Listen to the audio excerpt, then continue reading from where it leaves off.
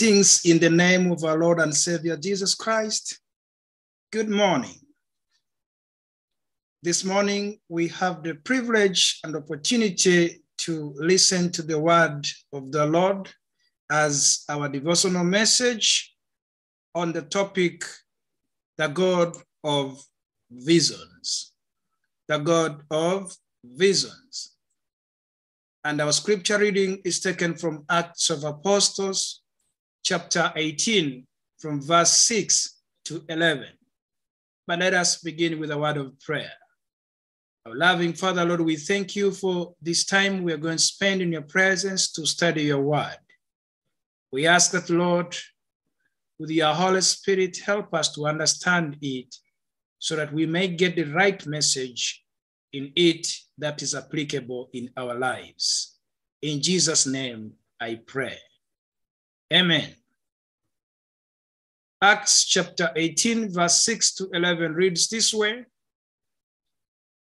When the Jews opposed Paul and became abusive, he shook out his clothes in protest and said to them, "Your blood be on your own heads.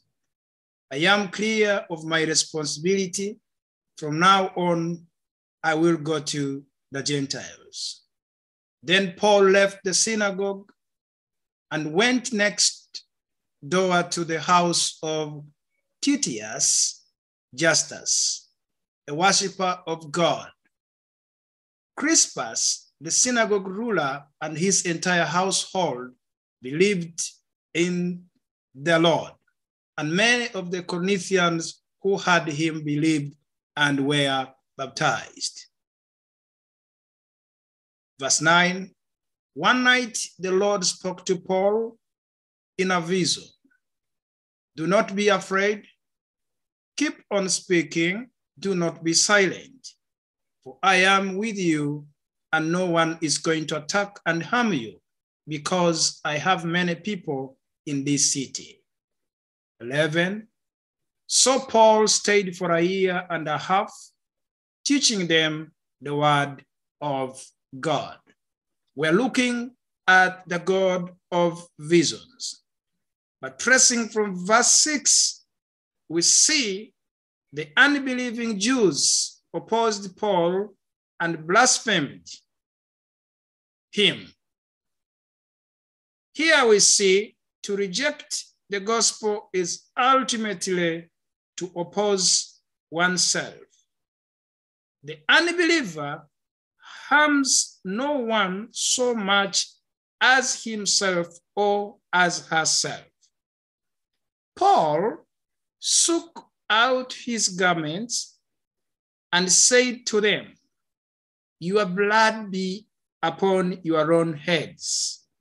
I am clean. From now on, I will go to the Gentiles." So the shaking of his clothing was an expressive act signifying his disassociation from them. However, this did not prevent his going to the synagogue in another city, namely Ephesus.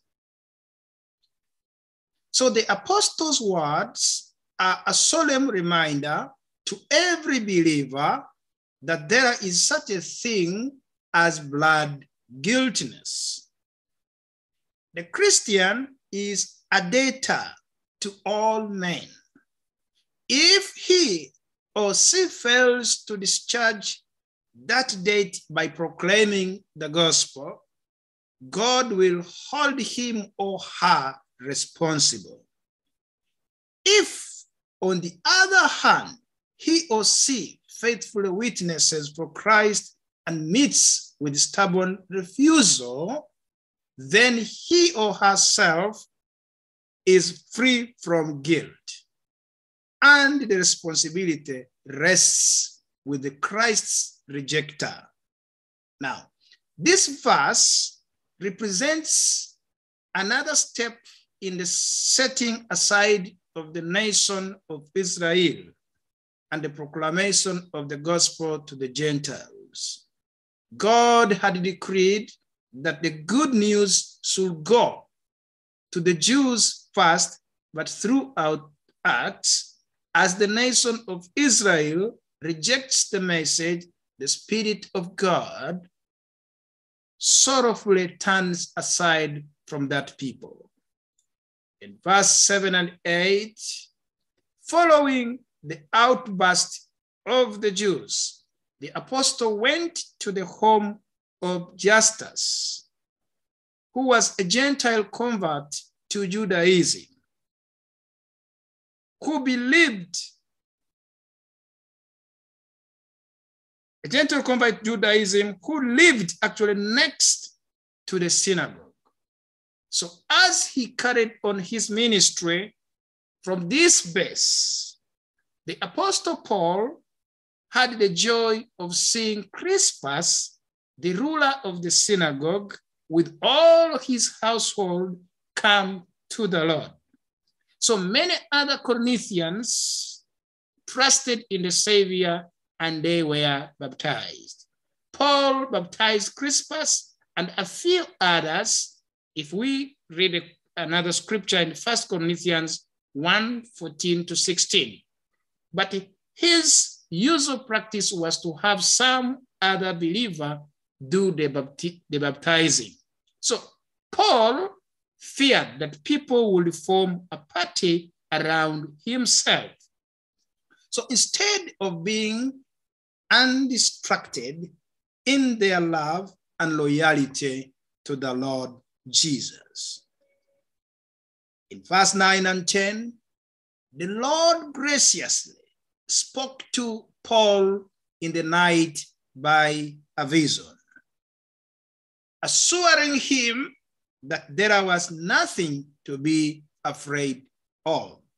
So the apostle Paul should continue to preach the word, assured of God's presence and protection. There were many people in the city who longed or who belonged to the Lord in the sense that he was working in their lives and they would ultimately be saved. So Paul stayed in Corinth 18 months and teaching the word of God. So a very valuable background material concerning this period is found in 1st and 2nd Corinthians. So brethren, like Paul, let us not fear the vision that God gave to Online Church of Uganda to start this ministry will be carried on to the next level once we cast out our fear unto the Lord, because this work was begun by God. Let us have that confidence in him alone who began this ministry through us. Let us pray. Loving Father, with gratitude deep down from our hearts, we know when you begin something, you bring it to the completion. We have that confidence in you that the great work you began through us on the platform of Church of Uganda, you'll bring it to its fulfillment, to reach its target that already you purposed from the very beginning. Therefore, we want to be submissive to your leading, and when we get visions and insights, help us to carry on with that what you have revealed to us. For in the name of Jesus Christ, I pray. Amen.